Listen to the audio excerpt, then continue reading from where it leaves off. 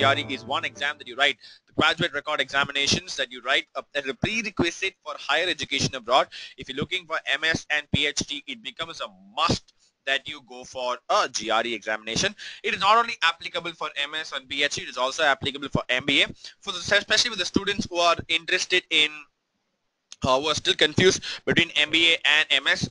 GRE can be a beautiful option because it keeps your option open. Even in the second year, if you give your GRE, after 2-3 years you complete your engineering or any course, you will be able to apply according to what you need. All right. So that is what GRE is about. The next thing is, what does GRE exactly look for? If you think about what exactly GRE look for, GRE analyzes and draws conclusion. The main framework behind GRE is to analyze these skills of your particular ambience. All right.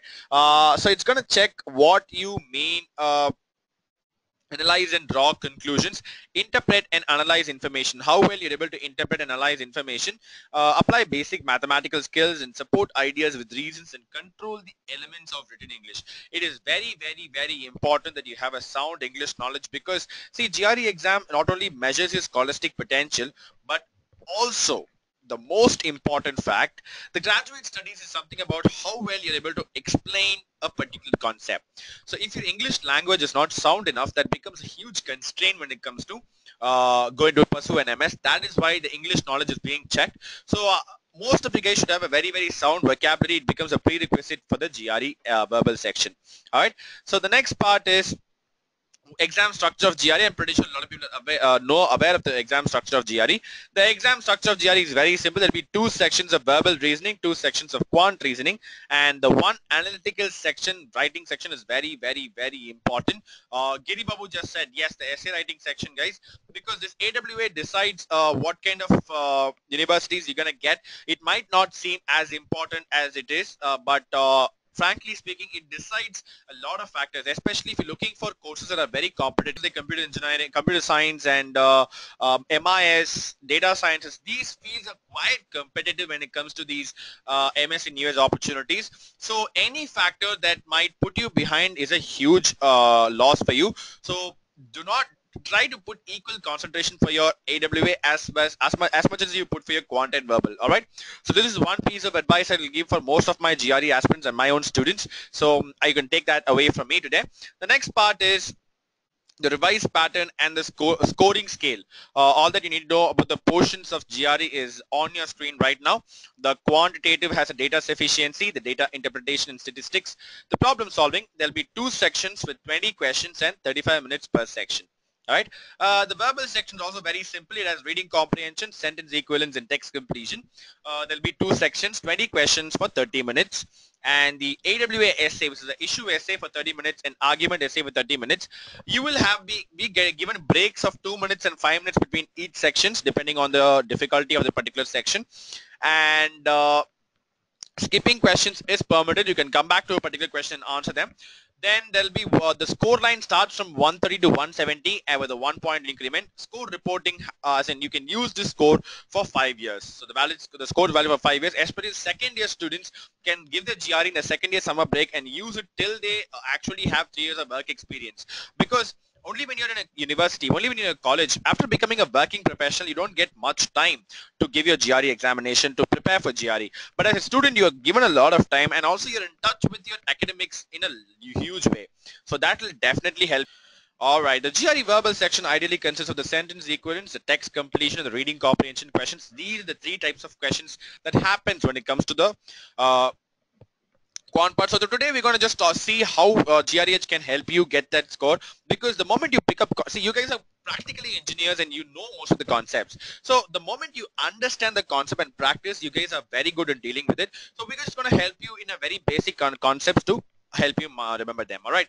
So first, let us just look at how you can finish your GRE verbal in 20. You cannot finish your GRE verbal in 20 days. I'll be very honest. I'll be lying if I said you can finish your verbal in 20 days. But you can prepare in a way that could help you optimize your score.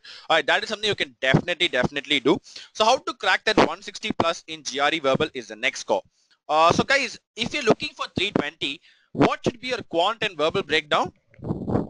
So that's my tip one for the day as well. Vocab learning is very, very, very, very important, because if you don't have a profound vocabulary, it automatically affects your chances in GRE, which in turn affects your chances of MS in US admit.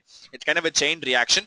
So vocabulary is the first step for you guys. So how many of you guys have you guys started reading the GRE word? Just joining us is Aditya Satyanath. Thank you so much, Aditya, for joining us. So not yet, says Anil Kumar. Yes, says Shilpa. For the people who have started learning words, how are you learning so far? So, all right, flashcards, coaching. In WordBot, says Manjunath. By considering root words, says Sujit. WordBot from GREedge, says Chirag. Pictures, says Nikita. Flashcard, says Rocky, through pictures. So guys, it's a very good sign. A lot of people are already using pictures, because see, one of the very proven techniques that has happened, that has helped almost 1,000 plus GRE students to score the 320 plus marks in a very, very quick time, is the fact that they were able to use the tool called the WordBot. Like Savik Mitra just said, yes, the WordBot tool is very, very efficient when it comes to the word learning, because I can see a lot of people in the audience who use WordBot. Can you guys please tell me how is how is the WordBot being the most effective, helpful for you? Savik or Chirag, you've been using WordBot so far, right? So Shweta says it's nice. Do you think it's effective in helping you remember the words? You can easily memorize the picture for a long time. Yes, exactly, Chirag. That is what the WordBot software is about. So Manjunath says, awesome, I can remember most of the words. Thank you so much, Manjunath. This is what we do at GREH. We're trying to make it the experience of GRE learning as easy as possible, because this vocabulary is not only for your GRE, guys. The moment you finish your GRE, you're not supposed to forget these words. When you go abroad and start talking their colloquial language, you will be required to learn to know all these words, because their colloquial is quite higher than what kind of English we talk in India, right? Apart from that, you also have to write your own thesis, research papers and all that, which will need you guys to be very clear on what words you use. All right, so that is why I believe this WordBot tool will not only help you master words for GRE, but also for your career, to make you the best communication person. Right, so you can definitely try the people who have not tried the WordBot tool, please go ahead and try the WordBot tool. That will be very helpful for most of you guys. All right, so the next part is now does that make the bird learning part very clear on how GRH can help you? If you have 45 days, ideally what I would recommend you guys is to every day try 50 words. At least for the next 35 to 40 days, go for 50 words. I won't say it is easier or it is difficult. It is quite possible, because we've seen students at GRH do that. So go for at least 40 to 50 words per day and take the test the very same day. Morning you can wake up at 7 o'clock and just go 2 hours running, try to remember the words as much as possible, and the same night you can try to take a test on that. Right, so if you do this cycle for 35 to 40 days, you will be able to master at least 1,500 words, which is a good enough word. Not, I wouldn't say completely enough, but good enough word for a 320 score. Right, so you could definitely try that. So guys, now does this solve the problem of words for most of you guys? Not completely, but do you have a solution? Now Shilpa says, how can we test ourselves? Shilpa, the WordBot software not only gives you words with pictures, but also offers you tests based on the words you learn. For example, if Shilpa reads about 50 words a day, you can get to take a test exactly on those 50 words to see how well you remember that. So that is a beauty behind the WordBot software. So if you want to test yourself, you can use the WordBot to do that. So guys, everyone, can we move to the next part of the online seminar? So Chirag says yes, Manjunath says yes, Harita Vijay says yes. Next part is the text completion. The text completion is one of the most, I'll be honest, text completion is kind of easy compared to any part of the GRE, the reading comprehension or the sentence equivalence. Because can you guys guess why I feel the sentence equivalence is, sorry, text completion is quite easier? How many of you guys know about the text completion questions? So Shilpa says yes. So text completion questions is nothing but there'll be a passage that has composed of 1 or to 5 sentences. There'll be 1 blank, 2 blank or 3 blank, and you'll have to answer these blanks using words. All right. So now automatically the answer choices will be given to you guys, and you'll have to pick one of them to be the answer. Now if there are 3 blanks and if you answer only one of the blank right, that you wouldn't get any points for that particular question, you lose all the points. All right, so that is the sentence equivalence. So Shilpa says 3 blanks are tough, I usually get 1 wrong. That can happen, Shilpa. So for the remaining guys who find text completion difficult, let me tell you what are the basic problems that students come across when it comes to text completion questions. I've given this example even in my previous webinars. Now guys, if you're if you say you want to get a 170 and 170 in quant, all right, and if you do not know what the basic numbers 1, 2, 3, 4, 5, 6, 7, 8, 9 are, would you guys be able to do it? No, right, Sujit? No, says Sweta. No, says Chirag. It's very, very similar to that, guys. Verbal, the basics 1, 2, 3 number are the 2500 GRE words. If you do not know that, you cannot answer the text completion questions. That's this analogy. I can make you understand that. So only after you learn a particular set of words will you guys be able to attempt the text completion questions. All right. So does that make sense? Do you guys agree with me with that? Saujanya says yes. Deepika says yes. Harita Vijay says yes. Sujit says, can you come again? Sujit, I'll just explain one more time. See, in quant, if you want to solve any sums, you need the basic number system in your mind. The numbers 1, 2, 3, 4, 5, 6, right? Similarly, if you're looking for the text completion questions, you need the basic GRE words, which is the GRE vocabulary that the WordBot tool offers. If you cannot remember those words, you will not be able to solve text completion questions. So basically, to start your verbal preparations, you have to start with your WordBot. Now, Anil Kumar says, I am unable to download the WordBot. Anil Kumar, the WordBot is not a downloadable tool. It's a desktop application that you get to use in your Google Chrome or your Mozilla Firefox. Just go type greedge.com/WordBot. That will help you get access to this application. All right. So, guys, that is all about the text completion question. Now, CL Saujanya says, how can I get the exact 2500 GRE words? Saujanya, the GRE vocabulary is actually 3,215 words. All these 3,000 words are available in the WordBot software. Right now, you can access a trial version if you're interested simply by Googling WordBot or typing greedge.com/the WordBot. All right. So, guys, can we go to the next part of the online seminar? This is all about the text completion question. Very basic tricks to solve the text completion question is break the text into parts.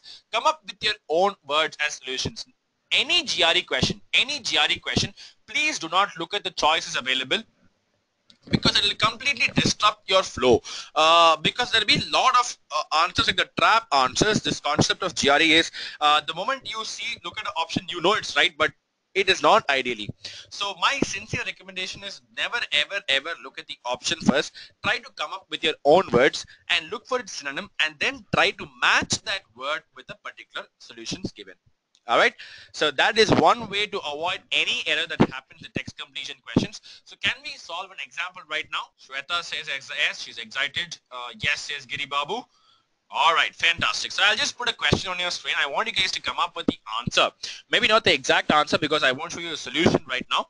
Just try to take a guess at it and then tell me what could be the answers. The first thing I want to ask you guys to do is read through the question and tell me what could be the answer for the first question. So Shilpa Sivan says something to do with desire. All right, Shilpa. Interest says Sujit. Shweta also says desire. Urge says Manjunath. All right, all right. Passion says Shubham. All right. Let us go to the next blank. What do you guys think should be the next blank, guys? So related to, say, Shweta, that's kind of a good guess, Shweta. Choices might happen. Yes, I'll show the choices, Narasimhan, but first you have to guess what could be the blank. Type of animal, says Chirag. All right, something to do with off is something we can take away. Last blank, guys, can you all guess it? What the last blank is? So affable, guesses Lakshmi Narasimhan. Unique, says Harita. Pleasing, says Shilpa. Some positive character, says Lakshmi Narasimhan. Fantastic. Likable. Right, so clearly we can take away is the first blank you guys feel it's something to do with desire. The second blank something to do with off, some kind of activity. And the third is something to do with likable, any positive character. That is what you guys mean, right? So now let us look at the option. And now can you guys take a guess on what could be the option? Just give me the number. So let us look at the solution right now. The solution is very simple. The answers are predilection, capable of pursuing, and amiable. Now guys, this is the idea behind text completion question. The moment you guess what it could mean, then you'll get a good answer. But if you look at the first option itself, it will be completely misleading. For example, if you use the other options in this temperance or the mischievous, it will actually still make sense. This sentence will make sense if you look at the options. So to avoid confusion, first go through the question and try to understand what it could be the answer and then take a guess at it. So are we clear of the text completion questions? Yup, says Shweta. Chirag says yes. Yeah, says Shubham. Alright, the next part becomes the sentence equivalence question, which is almost the same as the text completion question, except for the fact that in sentence equivalence you will be given the same one question with a single blank, and you would have to pick two right answers in the given options. Right, that will be the difference between sentence equivalence and text completion. So that is kind of the same play. Again, if you do not know the words, you will not be able to master the sentence sequence and text completion. If you're interested, we do have a seminar that is happening this Monday on text completion, sentence equivalence. If you guys are interested, you can attend that seminar to get more clarity on how to go about the text completion and sentence equivalence. All right. So Sujit says, okay, so how many guys will be interested in attending that seminar? How to crack text completion and sentence equivalence? All right, fantastic. Now, let us just look at a sentence equivalence example. Let's not get into the details of it. Let us just try to understand how many guys are prepared to take a sentence equivalence question, shall we? Because I think Shweta will be giving a GRE very soon. A lot of people will be giving a GRE very soon. Let's see how well you've prepared so far. All right, so can we take look at an example, guys? Sujit says yes. Sure, says Shweta. You guys excited? You're on, says Chirag. Fantastic. So, the example question is on your screen right now. It was her view that the country's problem had been dashed by foreign technocrats, so that to ask for such assistance again would be counterproductive. What do you think could be the two solutions for this particular question? Lakshmi Narasimhan, fantastic. You got it right. It's a negative word, says Sujit. All right. So Chirag, you've got one answer right. Lakshman Singh got both. Sumit Singh has got one right. Shweta, you might, one of your solution is right. Shilpa, I don't think that's the right answer. Anil, again, that's not the right answer. Just think twice. It's a negative emotion. Fantastic, Harita Vijay. She's got both right. So I have two people who have answered both the answer right. So Shubham have got it right. Shivani has got it right. Fantastic, Shweta. Now you are bang on. So that's the right answers you guys have guessed. So exacerbated and the worsened. These two are the solutions for this particular sum. I'm pretty sure it is understandable. The solution is quite given if you're interested, because see, the technocrats must have some bad effects, and the only word in this particular options given that explains the bad effect is exacerbated and worsened. These two words are actually available in the word board as well. Yes, Sujit, this has been got from the ETS guide actually. So that concludes sentence equivalence and text completion, but effectively. The next part is a reading comprehension, which is kind of the nightmare for most of the GRE students. Isn't that right? Yes, says Chirag. Yup, says Shweta. Sujit says yes. I have not stressed this enough, guys. Ideally speaking, see, reading comprehension is not that difficult a task as people think it to be. The very first thing you guys need to do for a reading comprehension is to understand the word learning. The moment you start word learning, and then there's a very small technique that you can use to understand the sentence equivalent part. All right. The first thing you will do is break it into small sentence units, not more than 5 minutes on each passage. Every sentence would have some idea. See, just quickly read through for 25 seconds and then a detailed read.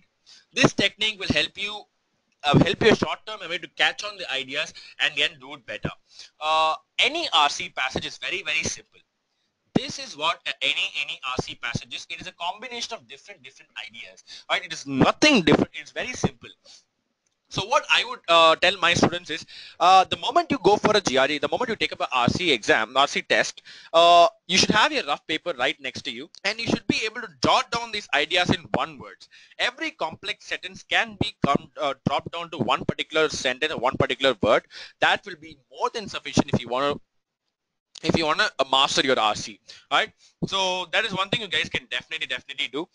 And next part is the RC. RC is the moment you extract the ideas, it is very simple. Let me just give you the 3 stages of any RC learning. So these are the 3 stages of RC learning, guys. To extract the independent ideas from the statements, relate the ideas, and draw conclusions. These are the 3 stages of any RC. Again, we also have a seminar on how to crack tough RCs coming up next week. We'll be talking detailed about this. So you can attend that seminar to understand better. We also saw the examples in that particular seminar. Anil Kumar, you can attend that seminar because we're losing time in today's seminar. So if you're interested, again, go to that link bit.ly/GRE webinars. We have a seminar on how to crack tough RCs coming up very, very soon. Right? So the next part is that effectively concludes your verbal section. Now the first 20 days you guys have to the entire 40 days you guys have to do word learning. That takes about 1.5 hours to 2 hours of your time. All right, apart from that, you'll have to practice as many RC comprehensions as possible every day, at least 2 to 3 reading comprehensions. Only that will help you master the RC art. All right, after that reading comprehension is mastered, then go to text completion sentence equivalence, because any text completion sentence equivalence question requires a vocabulary of at least 800 to 1000 words. Only then will you be able to do the text completion sentence equivalence. So after your first 10 days, then take up text completion sentence equivalence, try to solve them. All right, so till the 20th day, keep practicing and then jump to the quant section. This is just one approach that we provide you. You can have your own approach. The next 20 days, try to stress on quant as much as possible. And when you go for quant, one most important criteria I'll tell you guys is you guys don't have to go through the entire quant chapter all over again, because let's face it, it is not that difficult a task. It's a 10th, 11th, 12th mathematics. It takes a while to understand. Practice is needed, yes, but practice in your weaker areas are needed. Can you guys tell me what are your weaker areas in quant? When it comes to the quant section, what are your weaker areas? Probability, says Sujit. Allegations and mixture, yes, very good, Chirag. Age problem, says Deepak. Word problem, says Shweta. Inequality, says Saujanya. Geometry, maybe, says Lakshmi Narasimhan. So this weak area is where you first have to work on, because ideally if you're going to work on your stronger areas, a lot of people love geometry. So they start with a chapter that they love, which is of no point, because you know you'll solve the geometry parts in your actual exam. So don't start with that. Start with your weaker areas and get materials only on that. Right? Try to spend more areas and take up GRE style test only on that particular topic. For example, you can take GRE style test on probability, GRE style test on ratios, just to see where you stand in that particular preparation. All right. So the moment you focus on your weaker areas, and for the people who don't know what your weaker areas are, you can take a diagnostic test to see which is your weaker areas, and then give at least 10 days to master weaker areas. Do problems that are long and difficult. Never take up easy sums. And the next 10 days, after the 30th to 40th day, that time you can look for your stronger areas, because it will automatically build your confidence when you approach the exam. So you have it here in the next 15 days. The next 10 days you're going to solve concepts that you love. Like, what are the max concepts you love, guys? What are the concepts that you love the most? Geometry, says Akriti. Raki says geometry. Shweta says geometry. Geometry, says Giri Babu. So yes, geometry is something that a lot of people love. Algebra, says Aditya. Wow, Sumit Singh says he loves permutation combinations. Trust me, Sumit, permutations always gave a nightmare for a lot of my students. But that's good to see. Algebra, says Chirag. Arithmetic, says Lokesh. So the last 10 days, then that 30th to 40th days, try to focus on these weaker, stronger areas, because it will boost your confidence when you go approach your exam and you know that, okay, I can solve these sums. I know GRE. So that kind of confidence building activity will happen. And then you have to be very, very careful. What do you do in the last 5 days is very, very, very important. This is the overall quant chart that I can provide you. The last 5 days is very crucial, guys. One thing I'll tell you is, in no way you guys can sit and think, if should I learn new concepts. That will completely ruin your schedule. You cannot learn new concepts. You'll always have to understand that. But one thing you can do is, now say a lot of people told me June 9th is your GRE. Can you give me when are you approximately planning to take your GRE? June 9th, Sujit says, all right. June 2nd week, August, May 25th, says Shweta, June 16th. So just the 5 days before your GRE preparations, you have to do one thing very, very clear. The moment you fix a slot in GRE, for example, if you get a 9 o'clock slot, 10 o'clock slot, 12 o'clock slot, the previous 5 days, the 5 days before that, you have to ensure that you wake up on time. Being students, I know you guys wake up only at 1 o'clock or 2 o'clock, that is understandable. But if you're going to give your GRE in the next 5 days, you have to wake up on time before that and take full-length adaptive tests just like you take your GRE. For example, say this Saturday is your GRE 9 to 1. That means since Monday, you start taking full-length tests every day at 9 to 1, so that your mind will be adjusted to that particular routine.